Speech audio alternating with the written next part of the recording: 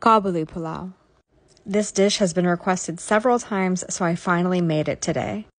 This Afghan dish is famous for a reason. It's different than Pakistani pulao, but I'm sure you're going to enjoy it. Let's make it together step by step.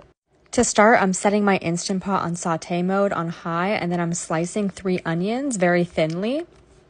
And then I put some vegetable oil in the Instant Pot, and then I'm going to saute these onions until they're very, very golden, almost caramelized. So this will take about 15 to 20 minutes, and you just need to keep stirring them so that they don't burn on the bottom of the Instant Pot, but they need to get very brown. That's what's going to give the flavor and the color to the dish. So they should look like this when you're done.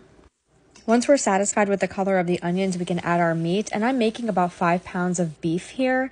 So in order to get all sides of the meat nice and brown, I'm going to do it in batches. So I'm adding 1/2 of the meat, frying it, then taking it out, setting it aside, adding the second half of the beef, frying it, adding a little bit more oil if it needs it, if the bottom of the pot has gotten a little bit too dry, and then doing the exact same thing, frying it on all sides, getting it nice and brown, and then taking it out. And then at the end, add all the beef back to the Instant Pot. And then we're going to add water all the way up to the pressure cooker max line. You can see that 2/3 line there, and then it says PC max. Your Instant Pot should have that line on the inside of the pot. So Afghan food and Pashtun food is milder as compared to food in the rest of Pakistan. So all we're adding here is salt and a little bit of garam masala. You can adjust both of these to your taste. I use 2 tablespoons of salt and 2 teaspoons of garam masala.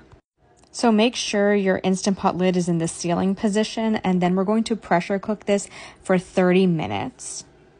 Pressure cooking will ensure that our meat gets tender and take the guesswork out of that.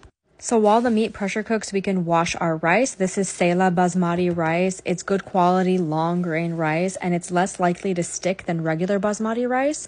So you want to wash this extremely well, about 3 or 4 times, and drain all the water out of it.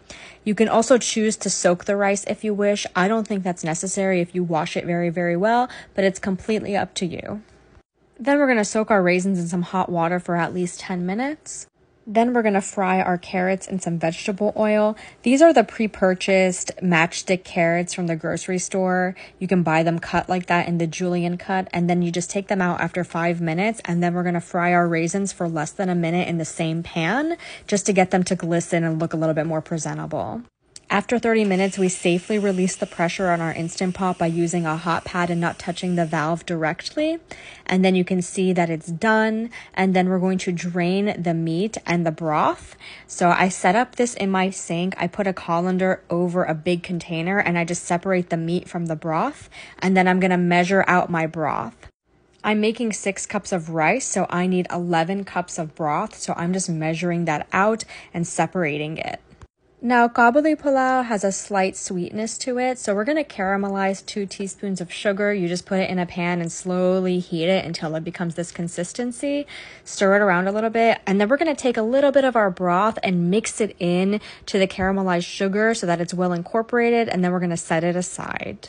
So now in a large pot on the stove, we're going to add just a little bit of vegetable oil, and then we're going to add our drained rice and saute it for a couple of minutes.